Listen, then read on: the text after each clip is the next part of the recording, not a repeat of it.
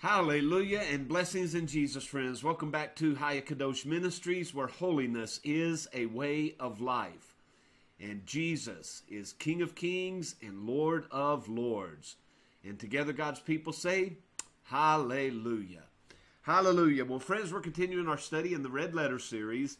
Today we find ourselves in Matthew chapter 16, and we want to pick up at verse 24, where Jesus says unto his disciples, if any man will come after me, if any woman will come after me, if any boy will come after me, if any girl will come after me, let them deny themselves, take up their cross, and follow me.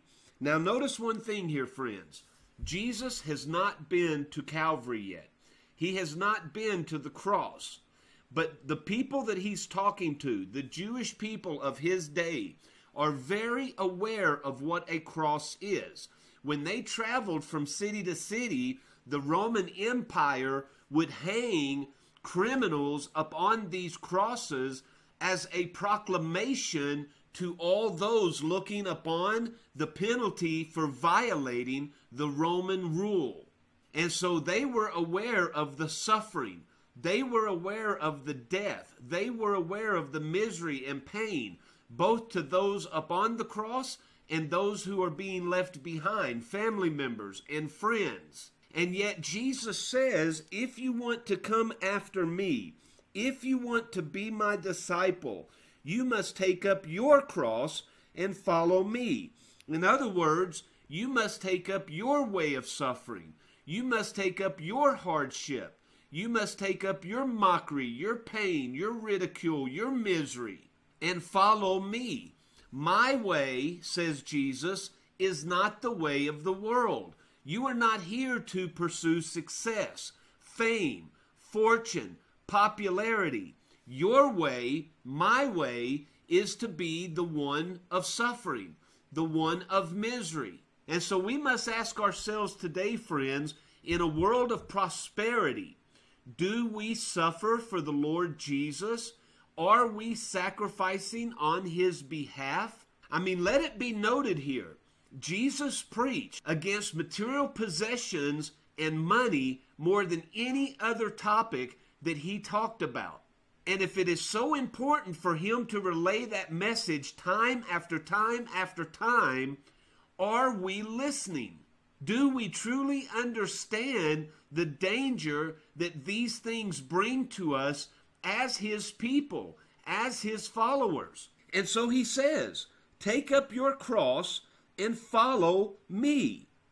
For whosoever will save his life shall lose it. And whosoever will lose his life for my sake shall find it. Do you recall Paul saying, I crucify my flesh daily? So even though Jesus is implying here a physical death, even more than that, this is a daily death that we incur, that we place upon ourselves by dying to the things, the pleasures, the wants, the desires, the lusts of this world, and pursuing godliness, holiness, righteousness, the way of the Master. And so we must pause here and contemplate what that means. To pursue godliness means to forsake prosperity. To pursue holiness means to forsake material possessions. To pursue these things means to resist the way of the world. That's what Jesus is simply saying. If you'll recall in the book of Luke, chapter 14, Jesus says, which of you, intending to build a tower, in verse 28, will not sit down first and count the cost, whether he have sufficient funds to finish it? Verse 29, lest haply, after he hath laid the foundation, and is not able to finish it, all that behold it begin to mock him. Now Jesus is relaying a simple story of what it would take to build a house properly in the spiritual life, correlating it to the spiritual life. Why would you tell others that you are a follower of the Lord Jesus? Then you start to understand what the cost really is, and because you cannot pay that price, you turn and you go back to the way of the world. You backslide. And all those around you mock you for doing so. They say things like, see, I knew it was just jailhouse religion. I knew that it wasn't going to last very long. And they begin to mock you, ridicule you, and you become embarrassed by it. And the reason is you did not sit down and count the cost from the very beginning. And even more so, your pastors, your Sunday school teachers, the Christian leaders in the community that you are in are not telling you what the cost is. Everybody wants to be happy and go lucky. Everybody wants to paint you such a rosy picture of what it means to be a follower of Jesus. Those messages like Joel Osteen. But that's not what the Bible teaches, friends.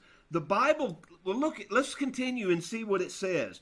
If you'll back up in verse 26, Jesus continues the same message that we're having in our text today. He says, if any man come to me and hate not his father, and hate not his mother, and hate not his wife and his children, his brothers and sisters, even his very own life, he cannot be my disciple.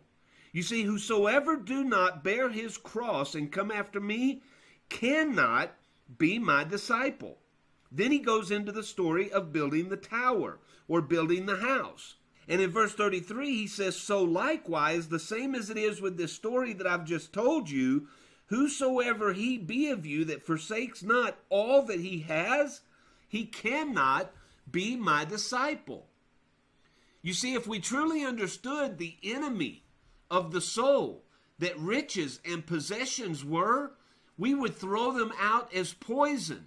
But we compromise. We make excuse for having and buying such things. And friends, I'm guilty as well. But we must be aware of the danger that lies therein. And that's the message that Jesus is trying to communicate. He says back in Matthew chapter 16, verse 25, whosoever will save his life shall lose it. And whosoever will lose his life, for my sake, says Jesus, shall find it. What have you given up lately for the sake of Jesus, in the name of Jesus?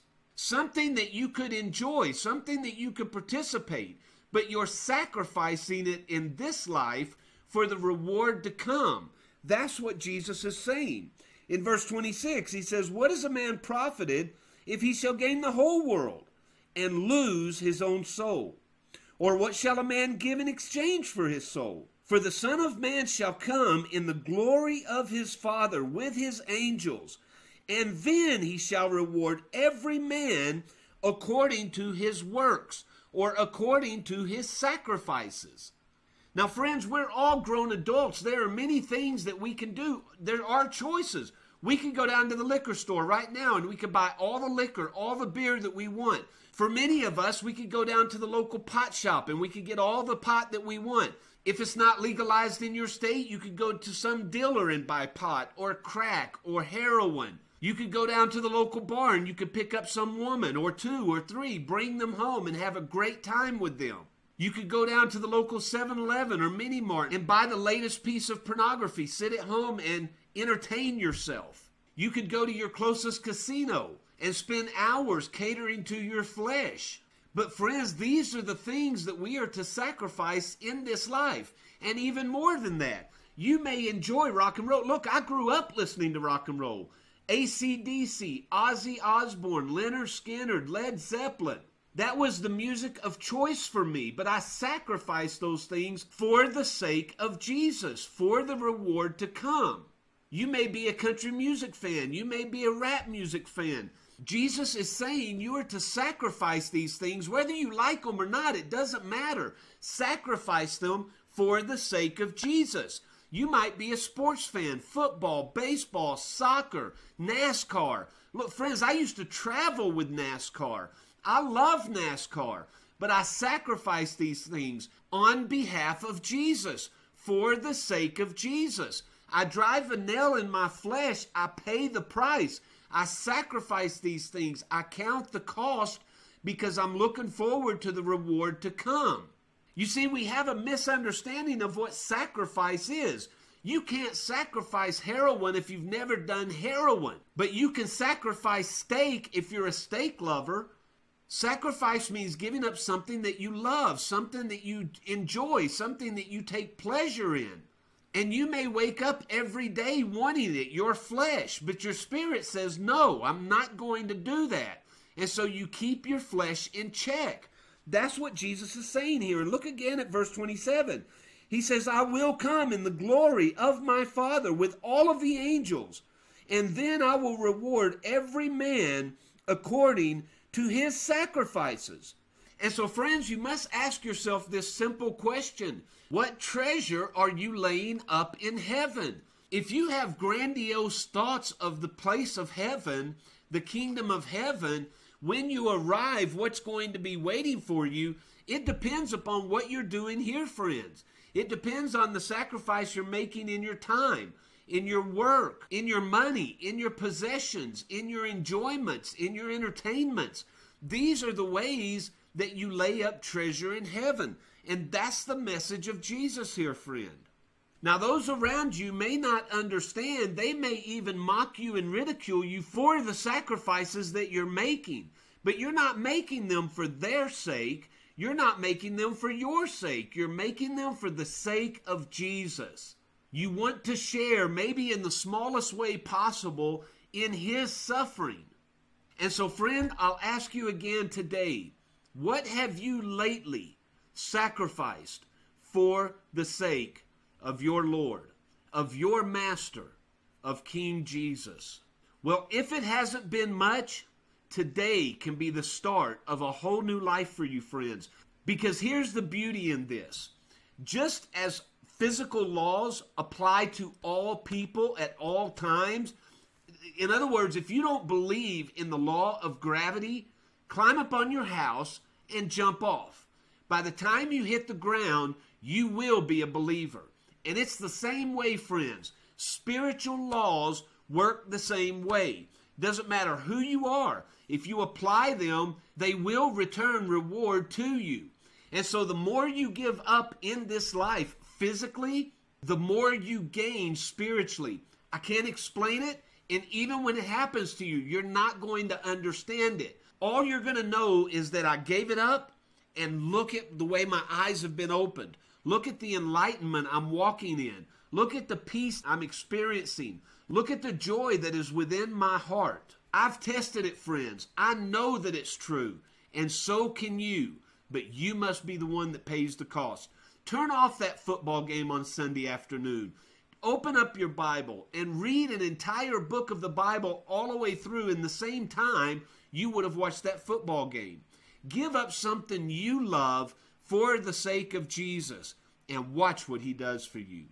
Well, friends, I love you. I am so grateful again that you are here for the Word of God, and I truly pray that it's having its effect in your life.